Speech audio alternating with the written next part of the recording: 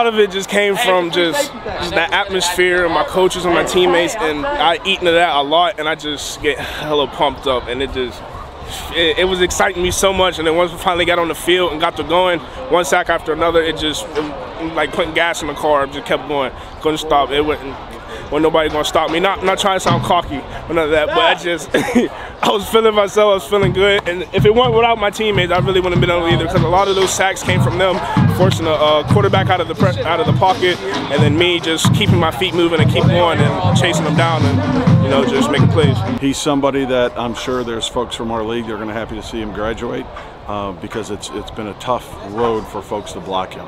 But he has been a force on our defensive line all year. He's been playing amazing. I think he's one of the best defensive tackles in the state of Ohio, really. I mean, maybe he could let the quarterback go a couple times so he can throw it up to me, but otherwise, I think he's one of the best defensive tackles in the country, like maybe even the country. But he's a really good player.